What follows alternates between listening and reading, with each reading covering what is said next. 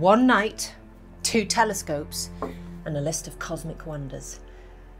Can I capture the universe, or will this all go a bit pear-shaped? Mission: capture 10 plus deep sky objects before sunrise. Either way, I'm posting all my findings to my Discord channel, so they'll already know how I got on. But regardless, let's start at the beginning. And what does any Brit do when faced with unfathomable odds? Time for a cup of tea.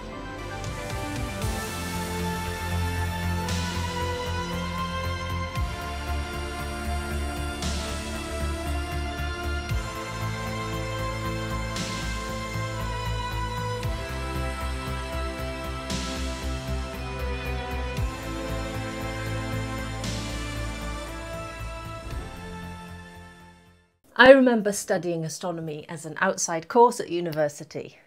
It's an exercise of maths against the brain. Almost every dimension, every image, every concept stretches the human mind beyond what it's evolved to comprehend. Your brain struggles to comprehend the distance between a million and a billion, usually wildly underestimating how much bigger a billion is. So how on earth can it begin to comprehend a light year, a quark, a solar system? This is the exact exercise that fascinates every human about looking into the stars. You can literally look through time. Light travels faster than anything we know, yet the size of the universe is so vast. Much of the stars that we see are actually showing us what was happening at the time of the dinosaurs.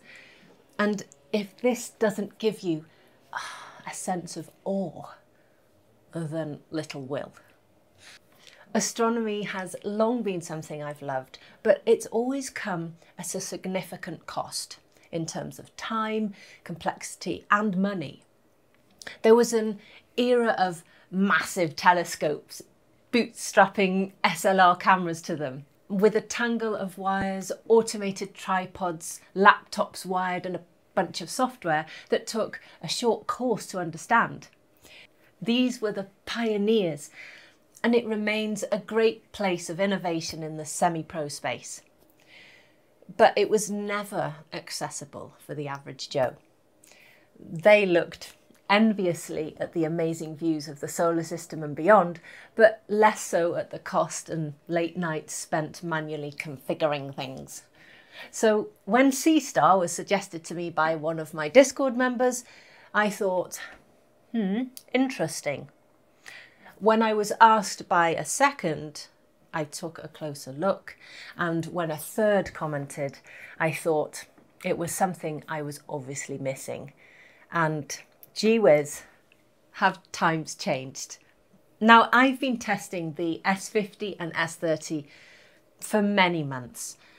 I wanted to undertake my usual long-term tests, but I also enjoy the hidden gem of the east side of Scotland, those long, dark, clear winter nights.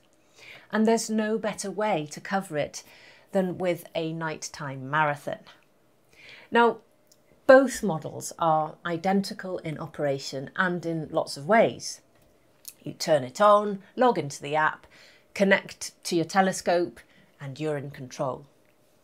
Now, it's mandatory to pause and watch whenever the telescope starts opening its arm because, well, it's just very cool.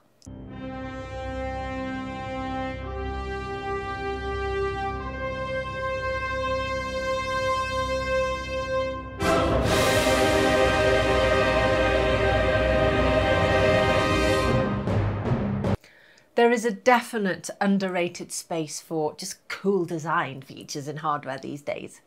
As someone who's experienced more than their fair share of poor apps, credit is due here to the developers. They've just done an excellent job. It's intuitive, it's simple, and it's compelling to use.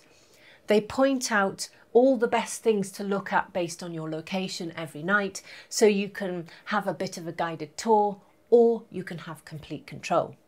It really is that simple. Watch, Just click your target and then click locate, and it does all of the work for you. It locates, tracks, focuses, and builds time lapses automatically. They've reduced all of those hours of tinkering to a 2-click process. I've honestly taken more steps to make toast. Now, the S30 and the S50 aren't really easy to compare. The S50 isn't better as such. It's a bit like asking which photography lens is better. It obviously depends. The S50 has a 50mm lens, so this naturally lets you get much closer to things, but this means the S30 can give you broader shots of the sky.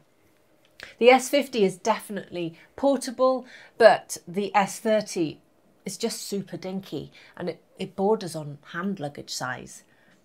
It ultimately doesn't matter. I'd be delighted with either.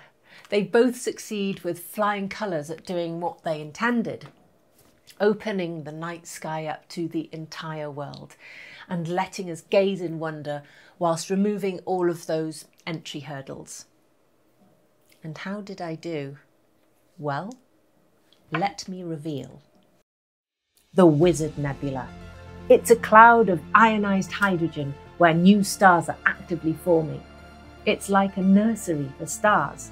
You are looking at light from the Bronze Age on Earth. Bode's Galaxy, one of the closest spiral galaxies to our own Milky Way. At the heart lurks a supermassive black hole, about 17 million suns. Pac-Man Nebula. It's rich in Bok globules, dense, dark clouds of gas and dust that may collapse into new stars, almost like stellar cocoons, hiding new solar systems in the making. Fireworks Galaxy, named due to its extraordinary numbers of supernovae. At least 10 over the last century have been observed there. The Moon. Actually, unusually large for a satellite.